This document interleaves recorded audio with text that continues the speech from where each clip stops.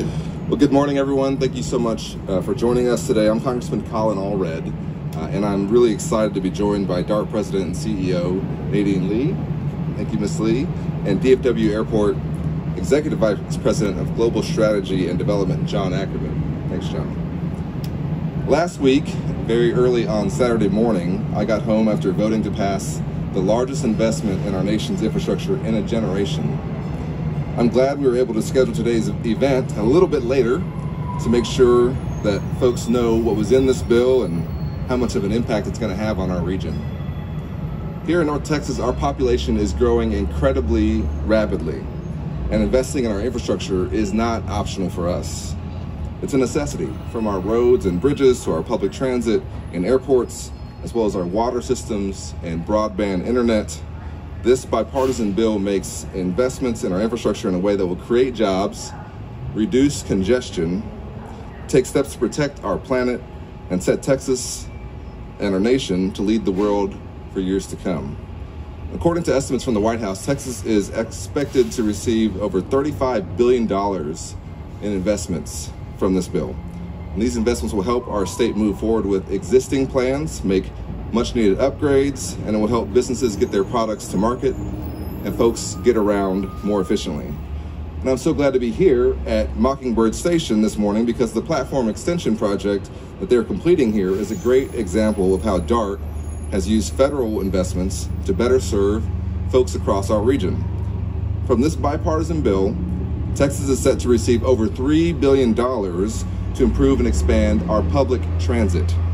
And I have no doubt that DART will be successful in putting those funds to good use and making public transit a good alternative transportation option for folks here in North Texas.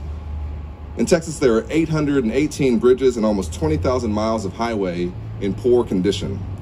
Our failure to keep these roads and bridges in good condition is costing Texans time and money. On average, each driver pays $709 a year in costs due to driving on roads in need of repair. And commute times have gone up dramatically, with many North Texas cities logging some of the longest average commute times in the state. This bipartisan infrastructure bill will help reduce some of that congestion that we've all come to know and hate, and will hopefully shave a few minutes off of your commute times, making it easier for North Texans to get to work, class, or their appointments. And I can't talk about infrastructure and growing our economy here in North Texas without talking about our state's second largest economic driver that we're lucky to have right here. DFW has, for a long time now, been a leader in making smart investments to update their infrastructure and doing so in innovative ways. And I have no doubt that a good amount of the $1.2 billion that Texas will receive for airports will make its way to DFW and be put to good use, improving the movement of materials and products to and from North Texas from our world-class businesses and our travel, making air travel more sustainable, and many other things that I can only imagine this industry-leading airport that we're lucky enough to have will put to use with this investment. Whether it's DFW, DART, or our other local transportation agencies, we've seen that when public and private agencies work together, we can do big things quickly. That's why I've been leading the charge to streamline public-private partnerships so we can make these investments as quickly as possible, and I'm so glad that the revisions for my bipartisan legislation that will do just that are included in the legislation that President Biden will be signing on Monday. This legislation will put our nation on a path to lead the world for decades to come by ensuring that everyone has the tools to thrive in our modern economy. And this pandemic has only underscored how important it is to have access to high-speed, reliable internet for kids in our schools, folks working from home, and people just trying to stay connected. Here in Dallas, we saw far too many kids in DISD and our other school districts experience learning loss because they couldn't log on for class, or they had to sit in a McDonald's parking lot to get access to the internet. In the greatest state, in the richest country in the world, that's unacceptable. And this legislation gives Texas $100 million to expand access to high-speed internet to over 1 million Texans. That's going to make a huge difference for our state and our region, and will help us continue to lead the world in this modern economy.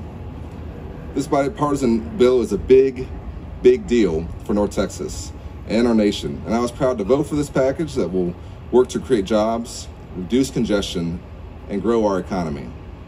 I want to again thank Nadine and John for being here today, and everyone at DART, DFW, TxDOT, and our other local transportation agencies who worked so hard to get this bill passed. I'm looking forward to continuing to work with all of them to make sure that this money gets home to North Texas, and then we get to work on some long overdue projects. With that, I'll turn it over to DART President and CEO Nadine Lee, followed by John, and then we'll take some questions. Thank you all so much.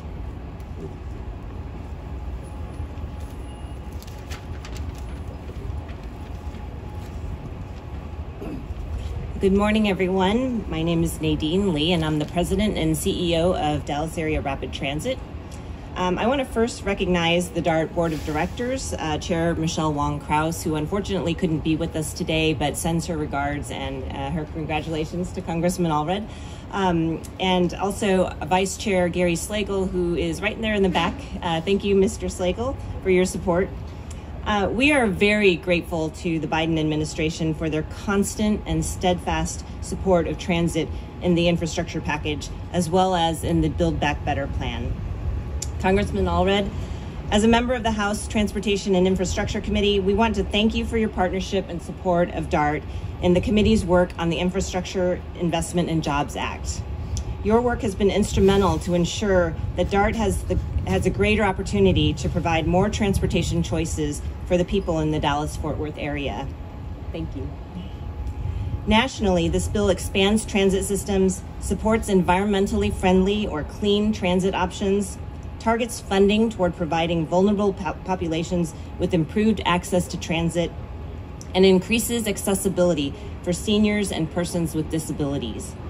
And the good news for transit in the state of Texas is that we are expected to receive nearly $3.3 billion for public transportation over the next 5 years.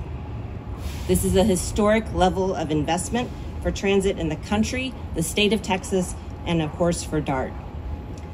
I have always felt that the job of public transportation is to develop and provide opportunities or options that work for the people we serve, connecting them with job opportunities, education, and the necessary services that they need to live healthy and productive lives. DART serves as the backbone of an integrated mobility system that benefits all North Texas residents. Our regional collaboration with other transportation agencies pulls all these services together in a truly multimodal system that meets the needs of the traveling public. We are eager to leverage these historic levels of investment in infrastructure Investment and Jobs Act as we continue to deliver a system that serves people exceedingly well. This is the legacy that DART will deliver for everyone. It's what I call the People's Transit System, a mobility network that focuses on the riders and puts people at the heart of everything we do. We want everyone to love transit, and we want them to love DART. Thank you so much to Congressman Allred for the opportunity to be here today. The success of the entire North Texas region relies on working together for the benefit of all our residents. Like you, we are excited about the future, and we look forward to seeing just what is possible with this new infrastructure package. Thank you.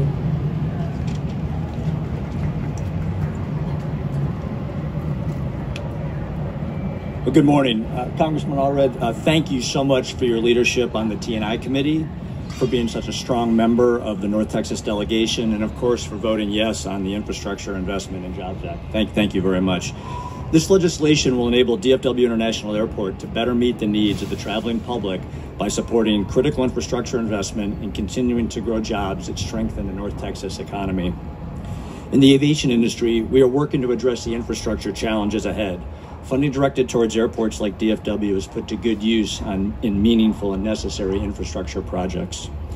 During the pandemic, DFW completed 42 capital projects valued at more than $500 million. We're very proud that this work created jobs for more than 4,000 North Texans in a very difficult economic environment.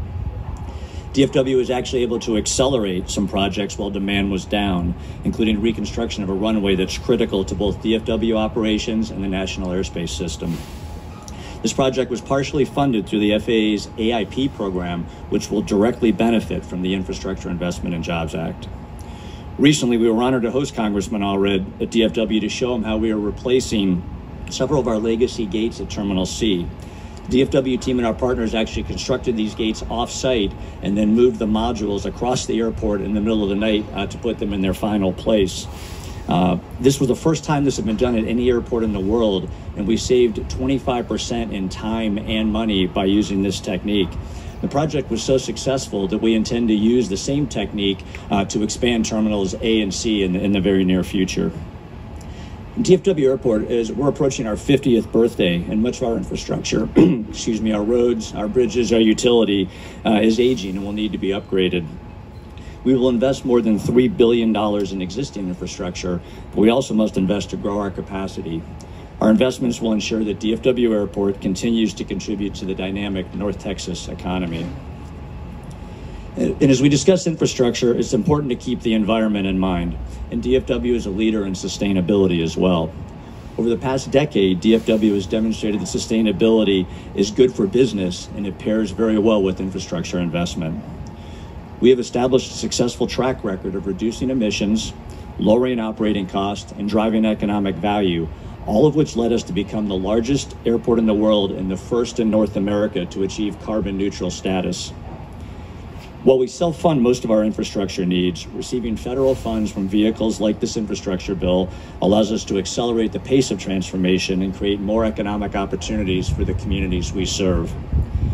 As DFW faces the challenges of balancing the priorities of modernizing existing infrastructure while making the necessary investments for future travel demands, we're very grateful for the support of elected leaders like Congressman Allred. Congressman, thank you very much for all you do for DFW.